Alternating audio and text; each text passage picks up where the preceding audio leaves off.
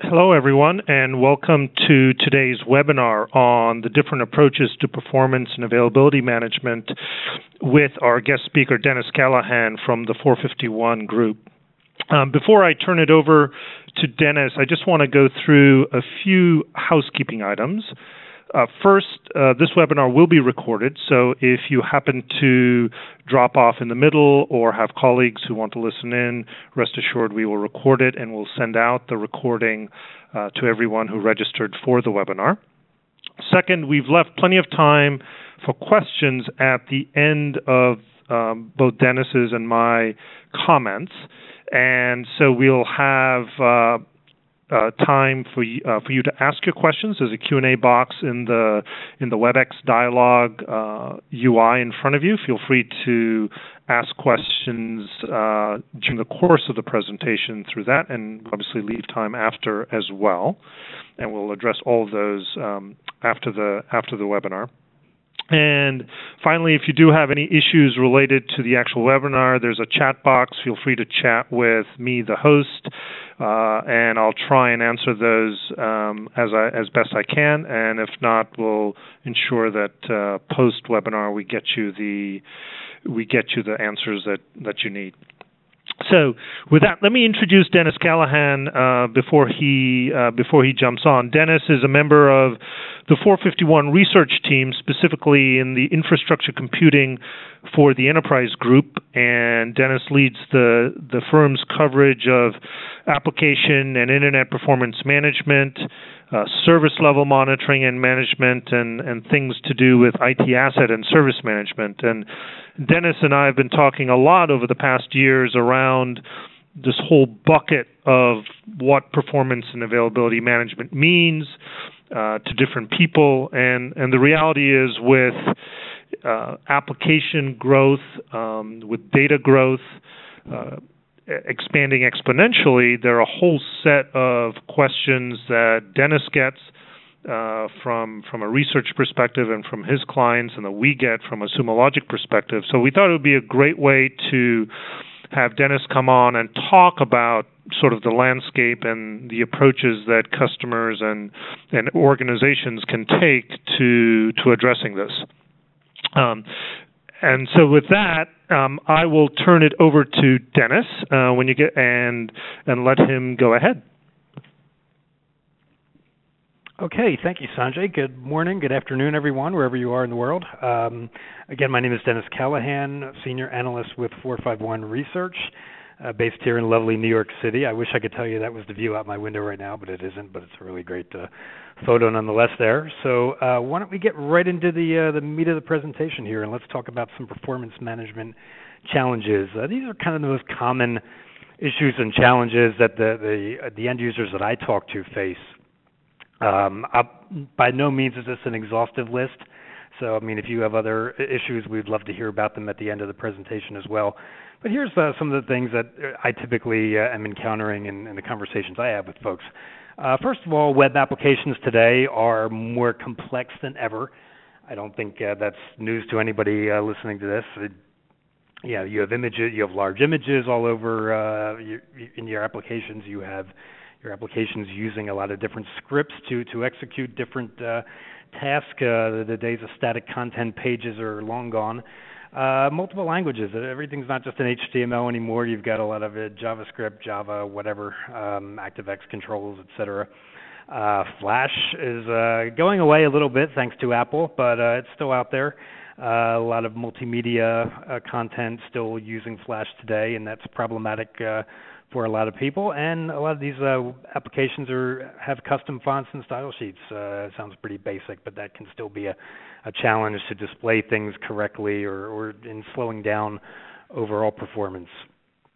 Beyond those service kind of issues, well, these applications today are typically relying on highly distributed architectures.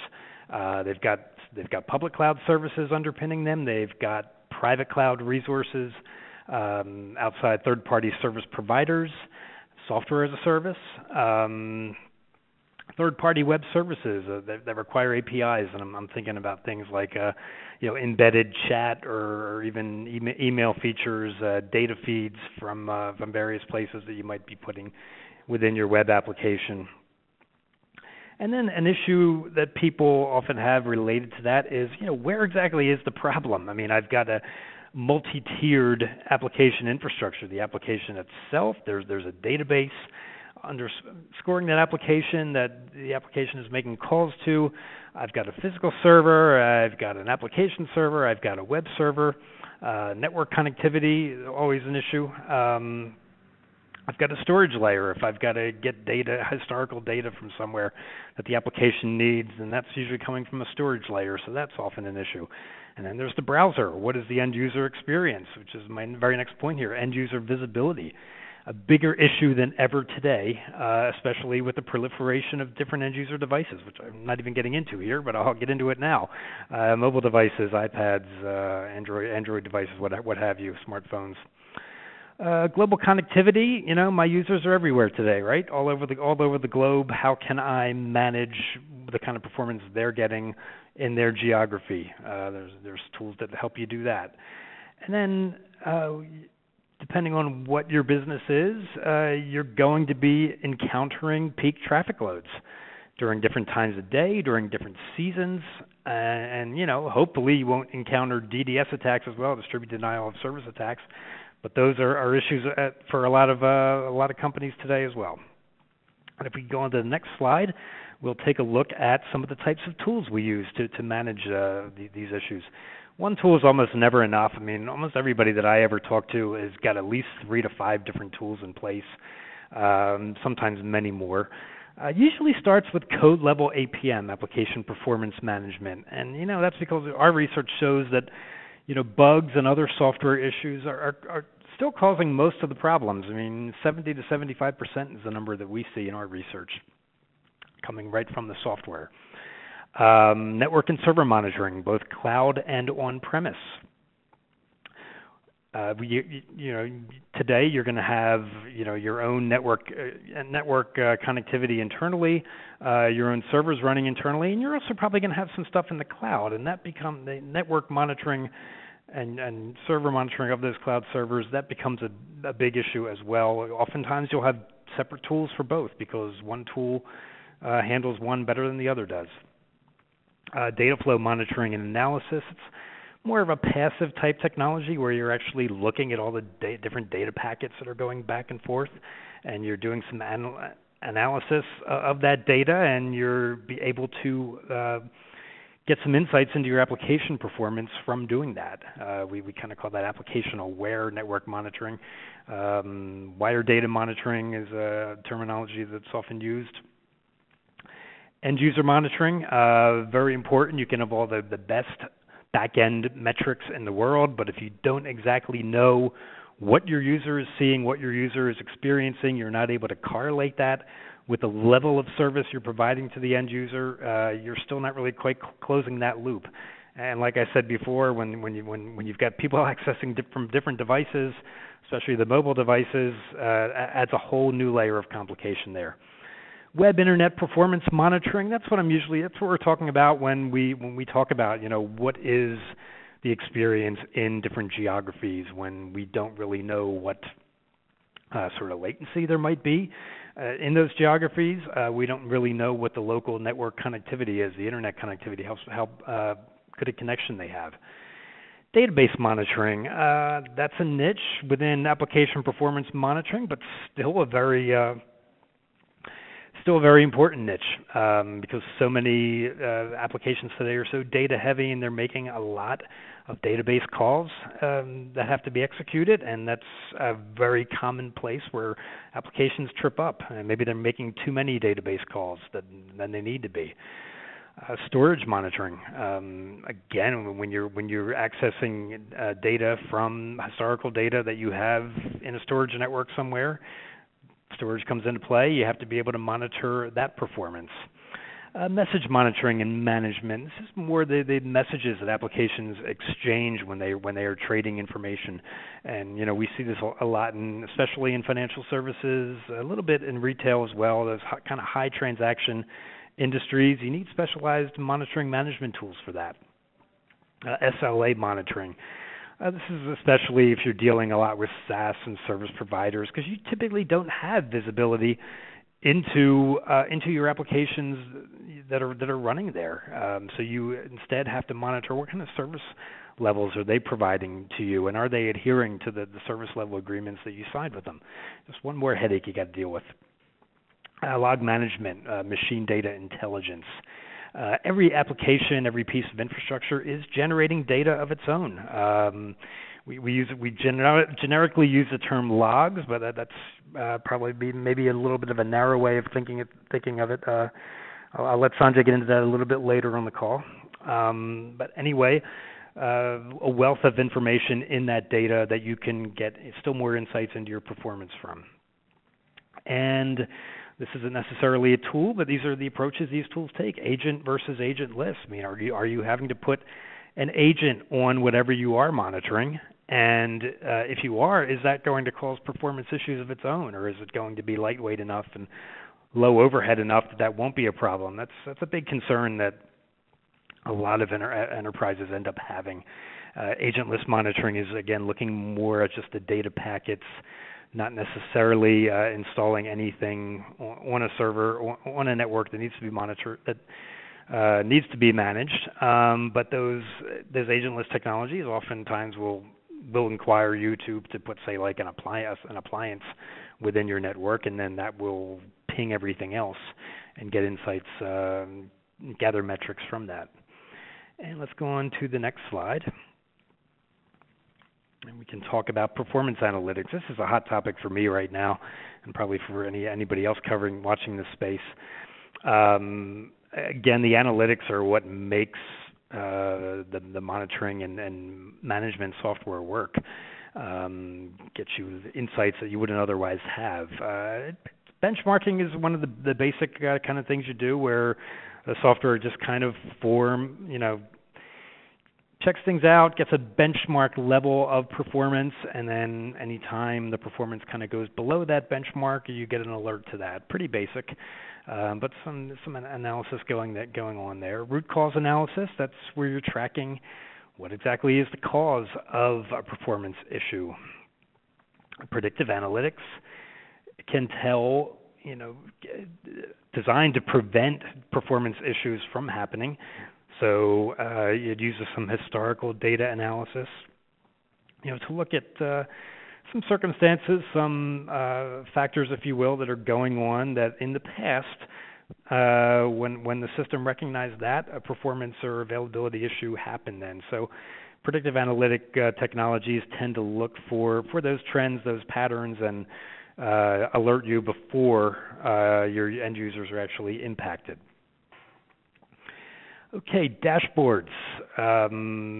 Everybody's talked. A lot of software vendors talk about dashboards, and it's kind of that whole single pane of glass where you're gathering information, metrics from multiple sources, and you are basically have that all in one place where you're able to evaluate that and just have that whole view of your performance and where it stands right now. Related to that is kind of the manager of managers approach, where if you have multiple tools that are monitoring your applications and your infrastructure, can you pull that data in and correlate that together and get a clear view of exactly what is going on in your infrastructure? It's easier said than done, and I would say a lot of the vendors probably talk about that, but I think it's very much a challenge for enterprises to actually deliver on that vision most of the time. Cost and resource usage analysis. This is a good one. One question we get all the time is, how much does it cost to deliver good performance? What is the value of delivering good performance? I mean, how do I measure that? I mean, how much do I need to spend exactly to deliver the kind of service levels that I need for my end users? What's the return on that investment? I certainly don't want to over-provision resources that I don't need, that aren't really affecting anything one way or the other. So that's where those kind of analytics come into play, kind of give you a picture of, what kind of bang you're getting for your buck, essentially. Related to that, business metrics. Okay, these are the kind of performance levels I'm delivering at this kind of time of day. What impact did that have on whether I was able to complete a sale, whether I was able to get a new customer? Very, very important, and we're seeing a lot of the vendors I talk to are trying to solve that problem for their customers, and and essentially extend these IT technologies into business units. And then, what we're ultimately going to be talking about today, log and machine data intelligence. Again, you're searching through that data generated by your applications, by your infrastructure, and you're getting new analytical insights into that data. And the idea is that you'll be able to find something when you don't exactly know what you're looking for. Very powerful technology is gaining a lot of steam. We 10 years ago, that type of technology was almost strictly reserved for security purposes. Discovering attacks, data leaks, malware, whatever. Now performance management is becoming a top use case for that technology at a lot of the vendors who are delivering that. And let's look at one more slide. I think I've got some recommendations, trends I'm seeing, and recommendations related to that. This is a big area for me right now. I just published a big report at the end of last year looking at performance management tools that are based in the cloud, that you would actually subscribe to.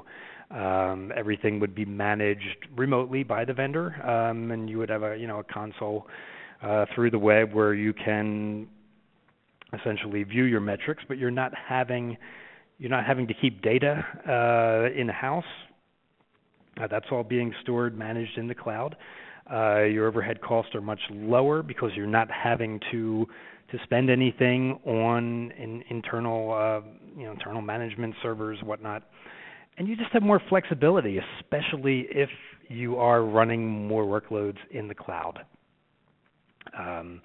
Because it's a lot easier to provision new resources that way than if you're having to do that all internally. I have a DevOps strategy. We love DevOps in our firm. I'm just coming off a project we worked on looking at the whole DevOps space and how real it is. And then we were all kind of surprised to find out, yes, DevOps is real. This is something that people are very concerned about. They're more advanced than we thought they were on it, and it's something that's increasingly important to them to get your developers and your operations teams on the same page, break down the silos between those two groups, improve collaboration, be able to deploy your applications faster and more often. You're using stuff like continuous integration technology, where you can make changes, fix problems on the fly, get that application back into production. And when you have your developers and your operations teams working closely, when you're using tools that are that cater to those kind of use cases, you're really ahead of the game there. And lastly, integration. Always an issue with these kind of tools, and especially as we talked about in the earlier slides. You're using multiple tools. You got to make sure those tools work well with each other. For instance, if you're using maybe you're checking your data going back and forth, your packets, and you notice a lot of database calls being made, and what's going on there? You can pinpoint that as your performance problem. Your application's making too many database calls. It doesn't need to be making those calls. That's what's slowing down your application. Okay, now you have to turn that over to your code tool and find out where in the code is the error that you made, that your developers made, that is causing those excess database calls to be made, which are in turn slowing down your application. A classic use case. You also want your tools to integrate well with ITSM, help desk type applications. And lastly, you want those tools to be able to integrate well with automation applications, so that when there is a problem, you're aware of that problem, you've tracked and ticketed that problem, then you make the fix and you can automate the change and get that back into production as soon as possible. And that is the end of my presentation here. I think I have one last slide with my contact information in case anybody wants to reach out to me. Any questions about this? Share any war stories with me. I would love to hear them. But with that, I would like to turn this back over to Sanjay Sarathi at Sumo Logic, and let's take a deeper dive into that whole machine data intelligence space and how that can be applied to performance management. Sanjay? Thank you very much, Dennis. And once again, folks, if you do have questions for Dennis for the webinar, feel free to ask them in the Q&A box, and I'll get to them at the end of my comments. Let me just quickly go to my presentation, which is just a few slides. And as Dennis mentioned, one aspect of performance and availability management revolves around how do you take advantage of all the data that gets generated by your infrastructure, everything from your applications to your middleware to cloud-based systems to on-premise-based systems. And typically this is in the form of logs, although you can certainly get other forms of machine data, especially in the context of metrics and things like that, that get generated by your infrastructure. And the reality is what we've seen is that, as Dennis pointed out, application environments are getting highly complex, driven primarily by the explosion of mobile apps, devices, the Internet of Things, if you want to call it that, as well as that fragmented infrastructure that Dennis alluded to. And that makes the whole challenge of understanding what's happening in your infrastructure that much more difficult.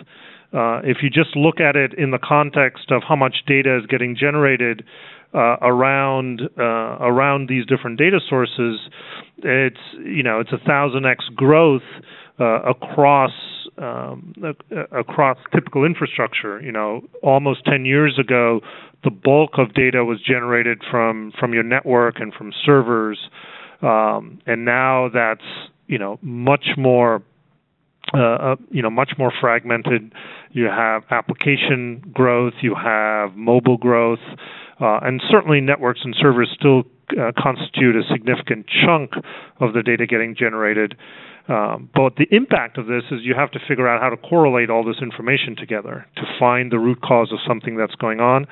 And as Dennis pointed out, even predict symptoms of issues that might occur and how you revolve around that. So why, at the end of the day, why do you care about optimizing performance and availability? And Dennis certainly alluded to a number of different ways you can do it. From a log management, machine data analytics perspective, here are the things, we've done our own surveys of our own prospect and customer base, and here are some of the most common reasons why customers are using not just our tool, but others in the industry to solve problems. It's around, how do you rapidly identify that root cause? And ultimately, the benchmark that we hear most often is, hey, what's my mean time to investigate? What's my mean time to repair? Can I get that down by 50% or more, 60%, 75% or more? And because at the end of the day, what you're driven by is the customer experience. If you're an e-commerce site, if you're an internal customer, it's how long do I get access to my application? Is it an internal SLA? So there are a lot of sort of metrics that people use to benchmark what they want their application capabilities to be. And at the end of the day, analyzing that machine data is designed to help you with these different sort of asks or capabilities that people want.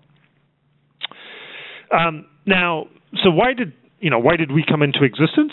Because log management in and of itself is not necessarily a new function. It's not a new market per se. It's been around for a while.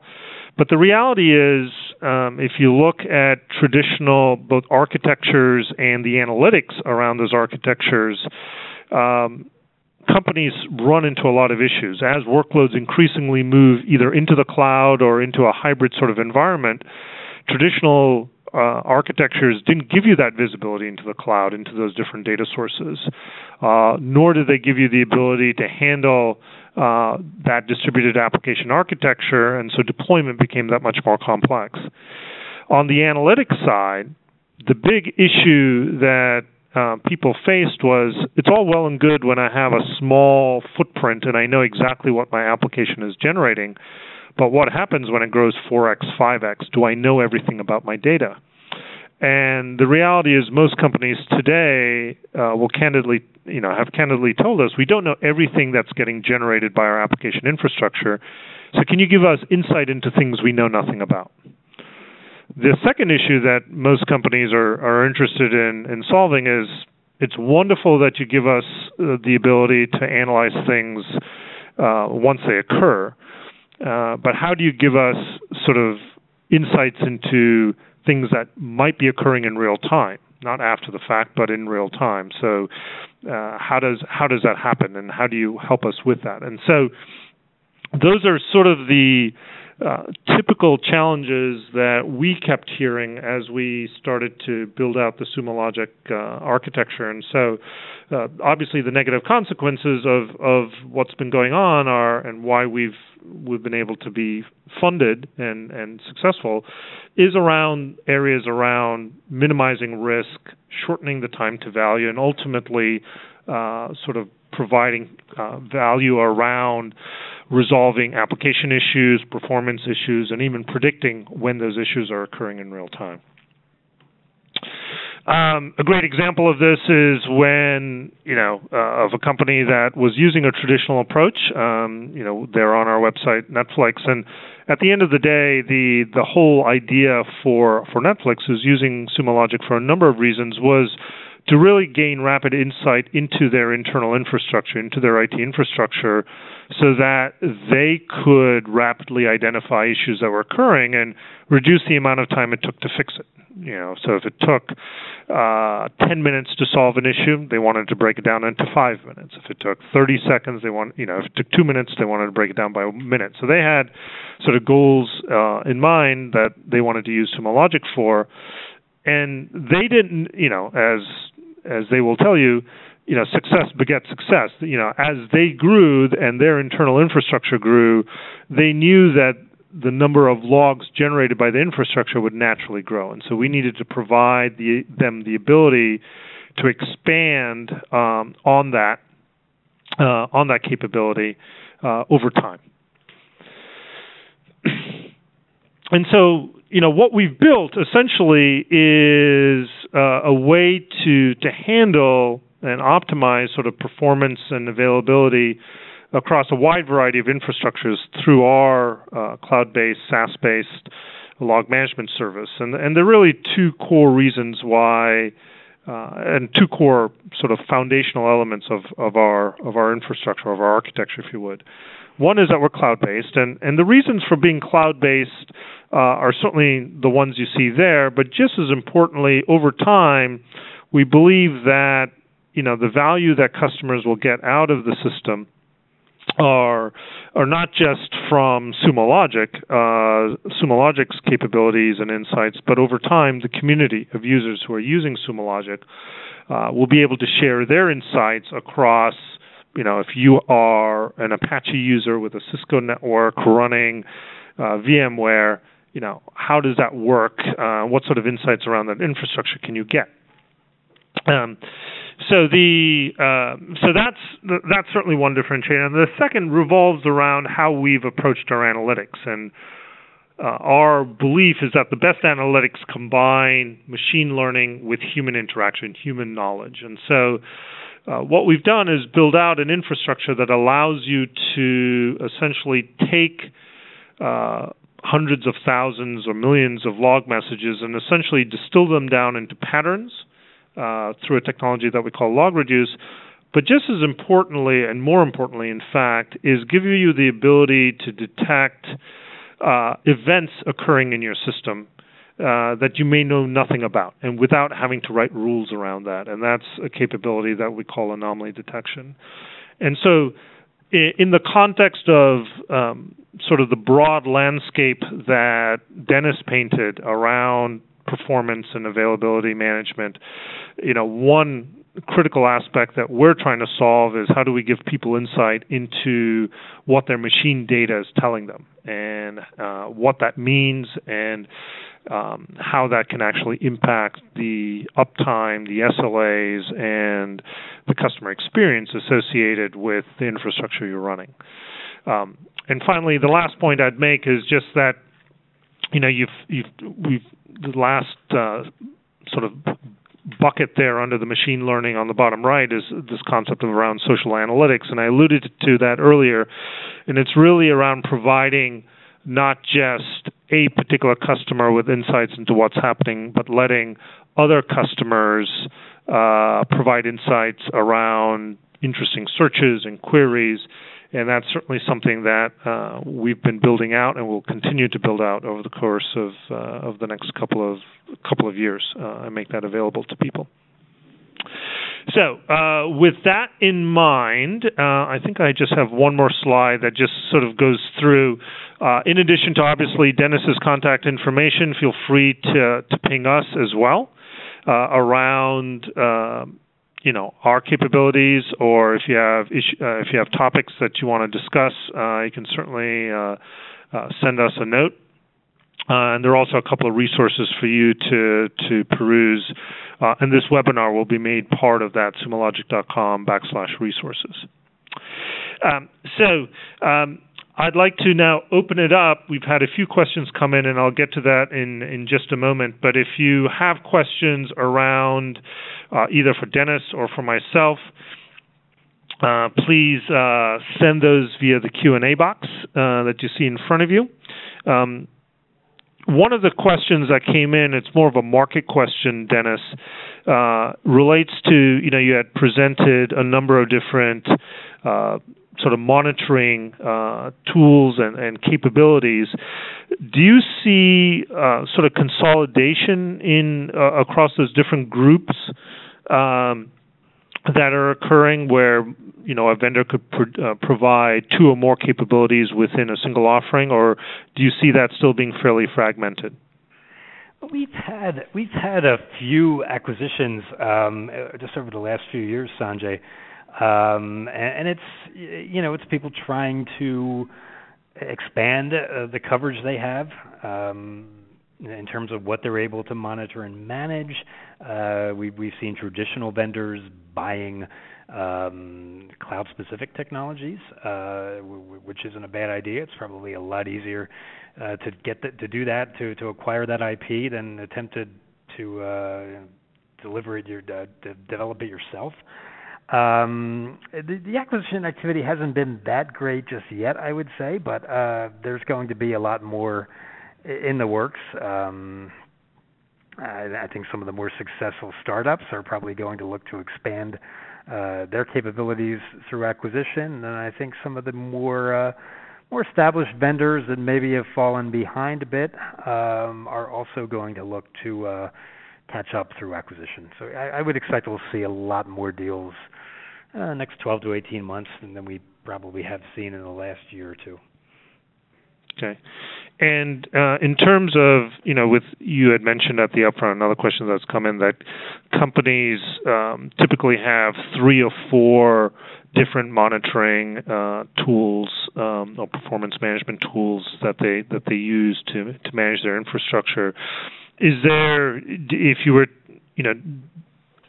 is there a top 3? I think I'm trying to top 3 list or a top 4 list of the most common tools people use, or is it completely dependent on sort of the use case?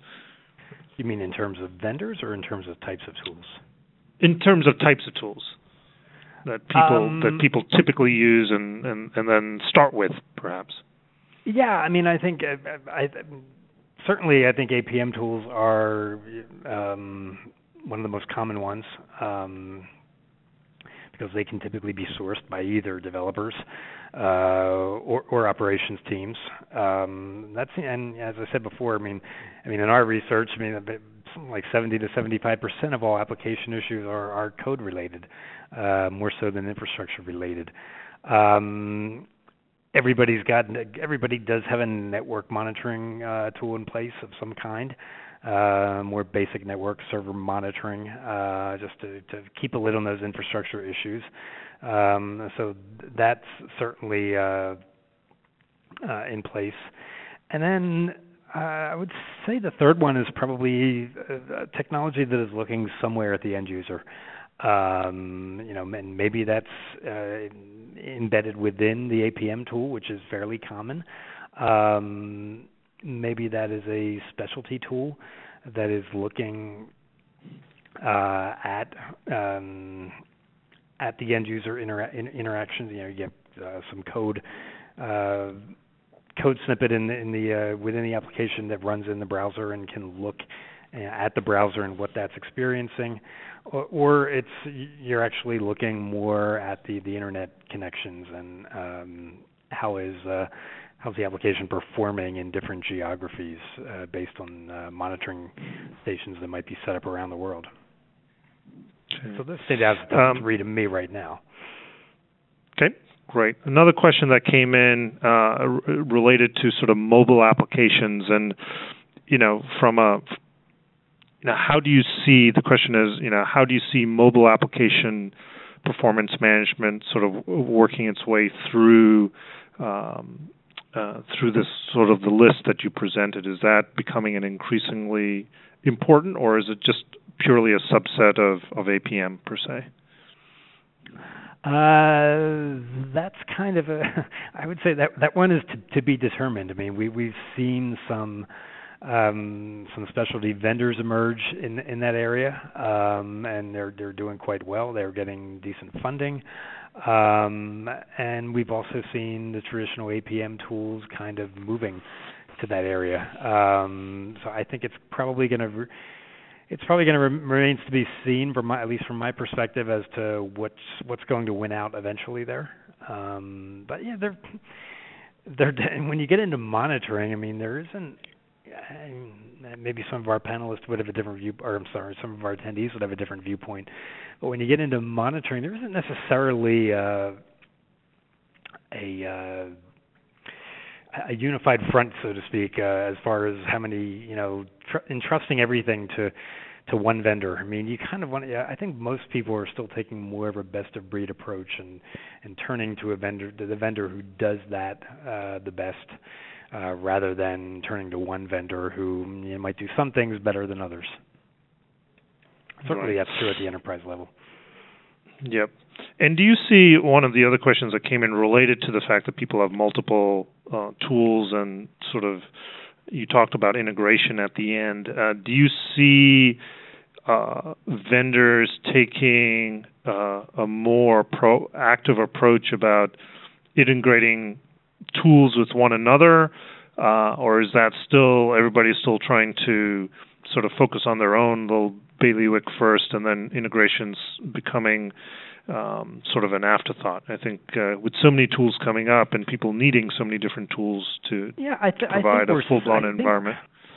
I mean, I think we're seeing more interest from the vendors in having these kind of formal integration partnerships with other vendors that they see as complementary to them. And for starters, that can be very useful to customers, to joint customers who are using both. And on top of that, it can be very helpful in marketing, so that customers can see, okay, this is how that product differs from that product, and they're not necessarily competitive. I can use them together, and they'll be complementary in my environment. I mean, I think that's very important. I'm speaking to the vendors here, but I think it's very important for the vendors to take that approach, because it can be, really baffling to an end user as to who exactly is doing what, whose strength is where, how much crossover is there between these two technologies. Can one do both, or do I need to get get both. It's very difficult for enterprises to figure that out. Mindshare. I think a lot of companies probably have a lot more mindshare competitors than they do true market competitors. Great. Once again, if you have any other questions, we've got a couple more minutes. Feel free to ask them in that Q&A dialogue panel. One question that I had for you, Dennis, around sort of the international scope of this. Are you seeing any sort of differences between the way people are handling sort of performance and availability monitoring in, say, the U.S. versus EMEA versus APAC? Are there any sort of geographical differences in approaches, or is it are they fairly uniform across the major geos? I think that's a good question. I mean, most of the vendors that I talk to are, they start out with the U.S. market, and then they move to the overseas markets from there. I mean, I think most have not quite penetrated the overseas markets as early as they have penetrated the U.S. market. I think you'll probably find, and anecdotally, I think you'd probably find a lot of the overseas enterprises were probably turn more to open source type technologies that are freely available to start. In many cases, it's because the vendors we see as kind of the leading lights of performance management here in the U.S. don't have quite as much penetration of those overseas markets. They typically are having to build service provider channels before they can really effectively serve those overseas markets. So I think you probably see a lot more open source, a lot more homegrown, and maybe even a lot more big company offerings in place in the overseas companies than you would in, say, here in the U.S. and Canada.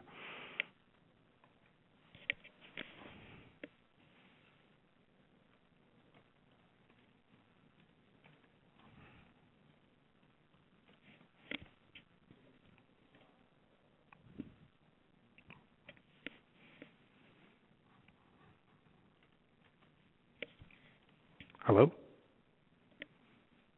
Sorry about that.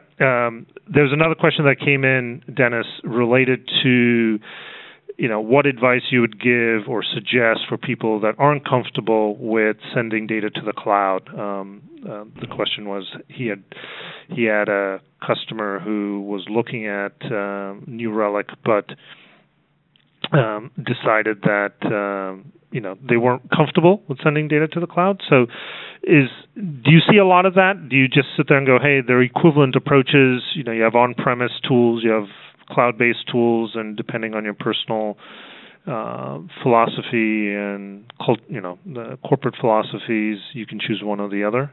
Or are there other recommendations that you would sort of provide?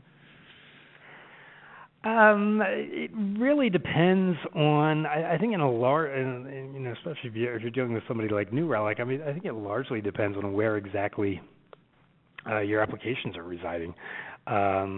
If you're, I'm assuming if you don't want your performance, if you don't want to use cloud-based performance tools, and I'm guessing you're probably running your production applications internally, mostly, if not entirely. So in that case, you would want to, maybe having the performance management tool in the cloud isn't that compelling to you. So if you want to keep it internally, that's a choice you got to make. Obviously, I don't think it necessarily. I love the cloud deployment model for these tools. I think even if you are running most or all of your applications internally, you can still effectively take advantage of these kind of technologies. But if you don't, if you have security concerns, if you have governance concerns, that's understandable. That doesn't necessarily mean that you can't get some of the same benefits from your software provider as a cloud a cloud software provider would. You want somebody who's going to make things easy for you. For starters, you want somebody who's going to have lightweight agents. You want somebody who is going to make upgrades of the software, because you're always upgrading software. You want somebody who's going to make those upgrades as easy as possible to deal with. You're going to want somebody who has modern interfaces. Consumer-friendly interfaces seems to be the kind of buzz phrase out there today. And we do talk to vendors who are very conscious of that. I mean, they see the impact that these cloud SaaS services have made, and they want to adopt a lot of that. Subscription pricing models is another perfect example of something that is now fairly prevalent in the licensed installed software world that was kind of borrowed from the SaaS world. So you want somebody, even if you want to steer clear of the cloud for your management software, I think you still want to expect your vendors to deliver some of the same benefits of the cloud, even if everything is going to be run in-house. Great. And I think we had one more question that came in. So I think the question was, do we have any, and would you suggest any best practices around enabling logs on the infrastructure side? Do you want to, and I assume the question means, do you want to enable logging of all data across the infrastructure, or do you want to sort of restrict it? Is there a specific restriction to systems and network devices, etc.? And I'm happy to jump in as well on this after you provide your answer. I'd love to hear what you think about that one, Sanjay. I talked a lot about how a lot of the the majority of performance issues that people are encountering is coming from the application layer, from the code layer. I mean, bugs were like 50%, and non-bugs but still software issues were another 20%. So, adding for your plus or minus variance, or we're thinking 70 to 75% or 65 to 75% of your performance issues are at the software layer. So, I personally, from that research that we did, and that was very end user focused research. I think most, if you're gonna pay attention to any kind of logs or data generated by your infrastructure, I think you got to look at the application first. I think that should be the first hurdle you take on, and then you can move on to looking at the other infrastructure pieces, the network, the servers from there. But I do think getting a hold of your application performance, whether you're looking inside the code through an APM tool, whether you're looking at the log data, the machine data, I think that's of paramount importance. Yeah, no, I would agree with that. I think we use Sumo Logic to monitor ourselves, right? And I think our own internal data wouldn't vary from what you just said in terms of where we find our own bugs as we do new releases and things like that. Having said that, what we found our customers to use, at least the log component of it, is to very quickly discover if they see an issue that's occurring, that's customer facing or internal facing, to collect multiple logs, especially if you don't necessarily know what's happening in your logs, to discover if, in fact, the root cause of an application issue is, in fact, the application itself or something else. And so oftentimes you may have an issue that's occurring, but you want to very quickly isolate it down to a very specific system or set of systems, and that way, understanding where the anomaly is occurring, understanding where the patterns are occurring, is a great way to get to that root cause. And as Dennis pointed out, oftentimes it's going to be in the application itself, but sometimes you may find it in the network, or sometimes you may find it elsewhere.